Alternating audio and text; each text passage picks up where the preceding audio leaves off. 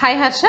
Hi. Good morning. Good morning. Today we are going to look at YouTube comments. Okay. Let's move into our YouTube comments. First question is, in a flow rule, how we route assignment to operator, and if the operator does not complete it in 5 minutes, how we move or end flow. Okay. So the question is, we need to route an assignment to an operator. If the assignment is not being done in 5 minutes, it has to be automatically ending. Okay. So routing can be done using a default option of routing that is available on assignment shape, and we need to choose the option of route to operator and choose the operator ID. So now the case will get routed to the work list of the operator. And now in order to make sure that the 5 minutes is going to be calculated, we need to deal with another rule called SLA.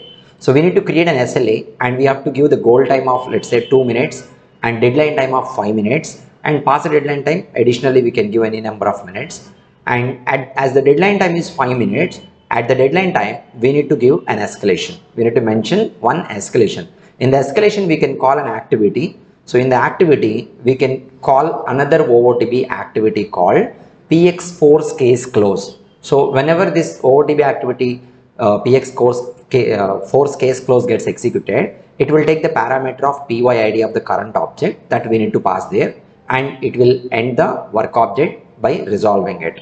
And this is going to be executed, this escalation, when the task is not being done within the given deadline time.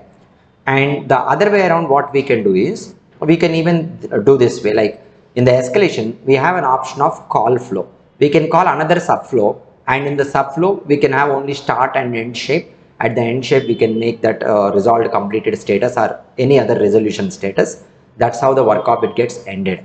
And there are multiple ways we can develop this, like we can even call another activity. In the activity of escalation we can have a ticket being set. The ticket can be called on end shape of the current flow. So this is also possible. So there are multiple ways we can do this particular requirement being implemented effectively. Okay, we move on to next comment.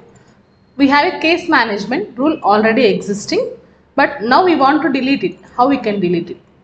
Okay, so I think the user might be asking, he has created a case type rule, case management in the sense, I think he is asking about case type rule. He created it and he wanted to delete it. See, creating a case type rule by using wizard, it doesn't mean that it is going to create only case type rule alone. Process commander creates case type rule and some OOTB data transforms, system created data transforms, flows, flow actions, sections, properties, and also it will create one class that is belongs to class group. One case type class will get created. And when we go to case types explorer, we see the case type shortcut there. Actual case type rule is PY default that gets created with the defined stages and steps. So as far as I remember, there is no wizard provided to delete a case type, but if it is there, that is well and good. But we can go to that particular class and all the rules we can manually delete everything, even the class and everything we delete, and go to case type and select the case type, and there is an option remove from the case type explorer. It will get disappeared from there, but it is not deleting.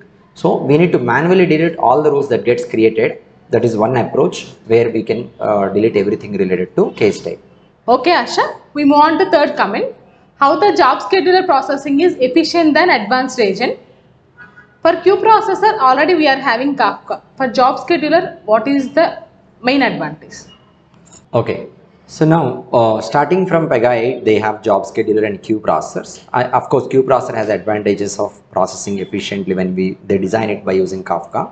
And coming to job scheduler, in case of job scheduler, there are no major changes compared to advanced agent, but the efficiency of processing when we go for job scheduler is definitely it is good. And job scheduler runs on the system runtime context it takes, and from there it is going to take the access group. But our advanced agent used to run on the access group that we specify in the agent rule form. And one more thing is, the processing wise data we can see in the job scheduler, but this type of data monitoring which is getting processed, which is failed or successful, it is not available in the other one called advanced agent before. That is the advantage. Okay, we move on to fourth comment. In Pega, how we can achieve the data is frequently changing from USD versus INR. So now we need to get the details about USD versus INR. Actually, this is ever changing data. That means every 1 second or every 5 seconds, the value will keep on changing. Actually, Pega is not meant for implementing this type of requirements. There are some other tools available, the third-party tools, which are faster processing than any other tools in the market, like normal execution of the business transactions. And those tools we have to use and integrate it with our systems, and they provide the UI to display that we need to integrate in our applications. Anyhow, this is not the need here. Now we have to suppose if we have to implement this requirement in Pega, let's give a try of, let's look at an approach.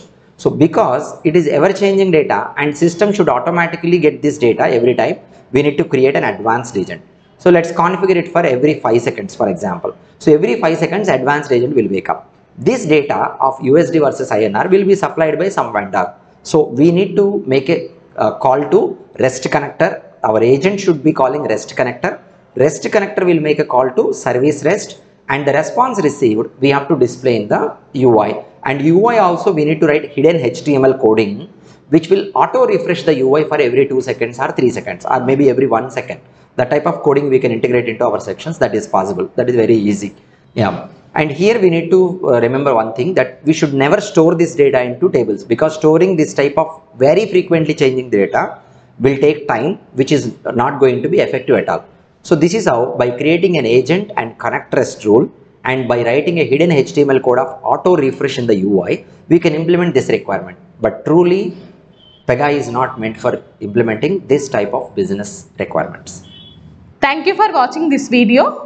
Please subscribe to Harsha Trainings channel. If you have any queries or questions, please write it in comment box. We'll try to resolve it in next video. Thank you.